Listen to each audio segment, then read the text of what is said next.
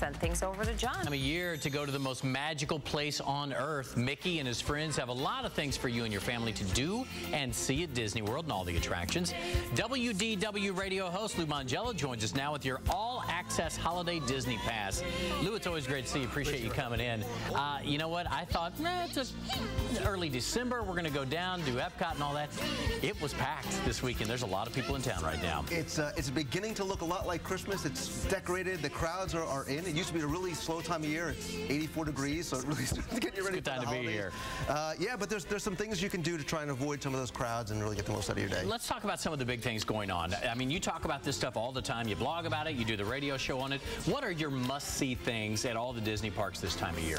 So for me, I think one thing that I love is over at Epcot, they have the holiday Storytellers. It's a great way to sort of walk around World Showcase and get to see how the holidays are celebrated in other countries, with other cultures, experience some of the food as well too. Certainly the Osborne family spectacle of dancing lights at Disney's Hollywood Studios is an absolute must-do every year. Yeah, let's go back to Epcot very quickly, because when the Candlelight Processional takes place, we saw Whoopi Goldberg this weekend, but when that takes place, the rest of the park empties out. Yeah. We got right onto all the rides. Do you suggest, if you don't want to see the processional, that's probably a good idea to do the rides in with the kids? Yeah, if you want to see the processional, some people like to line up very, very early to get the lines are huge to get into that thing. Yeah, they were down to Morocco, from what I understand, for Whoopi Goldberg the other day. So, but you know, you can also sort of stand in the back and watch and listen. I think everybody should see it, but it is a great time to experience all the other things because the Candlelight Processional does get pretty crowded. The same kind of thing. I didn't want you to mention this, but I'm going to have you mention it. We're going down to see the lights this weekend at the studios, and you say everybody rushes in. There it is right there. Everybody rushes in when the lights come on at whatever 5 or 5:15. That's not the best idea, is it?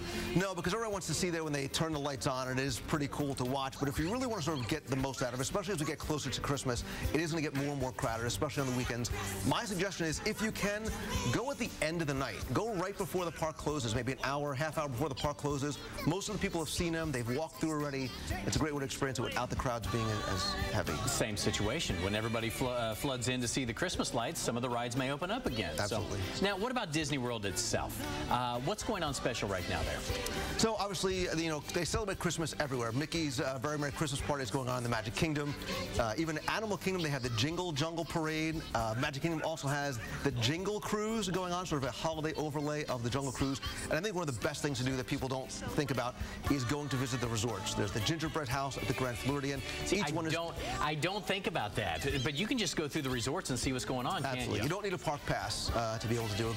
Go to downtown Disney. There's a lot of lights, there's a lot of entertainment there as well too. But the resorts are beautiful this time of year. Yeah, before I let you go here, also downtown Disney, how are things coming along there? I haven't heard much about the progress of some of the rehab. Yeah, so the conversion to Disney Springs is underway, and one of the things you can first see when you get there is obviously they're in the process of building the parking structure. Is very much needed there. So parking can sometimes be a challenge, but you're seeing some construction walls go up. Some things are starting to go away. The old Captain Jackson, the marina, is gone. So you're going to start to see some forward-moving construction pretty soon. Theme parks open on Christmas Day, aren't they? Open and crowded. The Magic Kingdom will probably... Is it a big day? It's the busiest day of the year. The Magic Kingdom will probably be closed by about 10:30 for capacity. So if you're going to go on Christmas Day, you got to get up there early. You should probably get there now. I don't know if I'm ever going to be able to call it anything but downtown Disney, and I got to come up with a new name, Disney Springs. I got to start saying this soon. It's going to have a very different look and feel to it. It's going to be a lot bigger and I think a lot better. Sounds good. Lou Mongello, always good to see you. What's your website in case people want to check it out? WDWradio.com. The best ever. Find out all the inside secrets. Lou, thanks so much. Hey, thank you. Man. Appreciate it. Okay, 8:51 here on Good Day Orlando, and we do have a lot more coming up here on Good Day. We'll be right back.